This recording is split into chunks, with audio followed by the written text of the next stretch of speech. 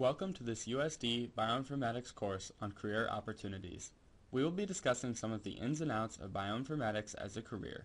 By the end of this section, you will all know the diversity and opportunity available through this path. Biotechnology, an important part of bioinformatics, is any technological application to biological systems, living organisms, or derivatives thereof.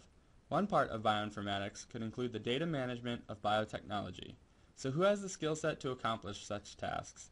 Anyone with an initial background in biological sciences, computer sciences, or another derivative domain can head for a career in bioinformatics.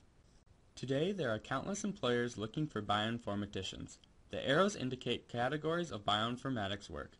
Notice that from left to right on the x-axis, the arrows show a gradient of initial discovery and research to implementation to sales and economic value. The bold lines include categories of the most familiar employers. These employers also follow the arrow gradient.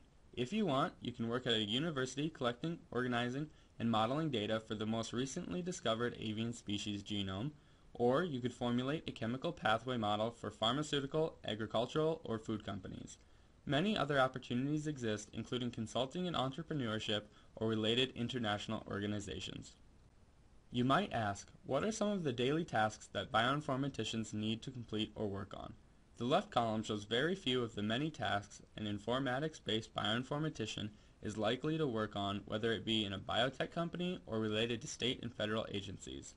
In the right column, we have some conglomerate tasks that are made up of numerous small tasks, many of which are the objectives of biological science-based bioinformaticians. With such a wide opportunity in bioinformatics, it also seems appropriate that there is a need for an extensive variety of skills. Not all of these skills are initially necessary to get started in bioinformatics. The list above includes some useful tools and capabilities that bioinformaticians are often familiar with. Usually at least a bachelor's degree is necessary to pursue a career in bioinformatics. However, a range of different schooling levels are necessary in the network as well. For example, the list on the bottom right shows a few of the different training focuses searched for by biopharmaceutical employers. There are two main backgrounds that produce bioinformaticians, and although there are many other routes and backgrounds, we will focus on these main two. They are biological sciences and informatics.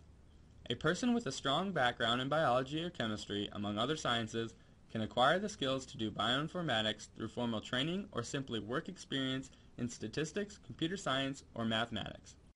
The same goes for the reverse situation. One could have previous knowledge in informatics and then receive instruction or learn about biological systems or aspects in question. Both situations would produce outstanding bioinformaticians. Here is an example of a typical bioinformatics work profile. Notice the fast facts on the far right stating the average salary, level of schooling, career category, and amount of job growth opportunity. A bioinformatics career as a pharmacogenomicist is briefly described as applying the knowledge of pharmacology and genomics to study a person's response to pharmaceuticals as determined by their DNA sequence. Imagine this model as a graph chart with an x and y axes. The x-axis specifies the background of a potential bioinformatician, with biological and life sciences training on the left and informatics on the right.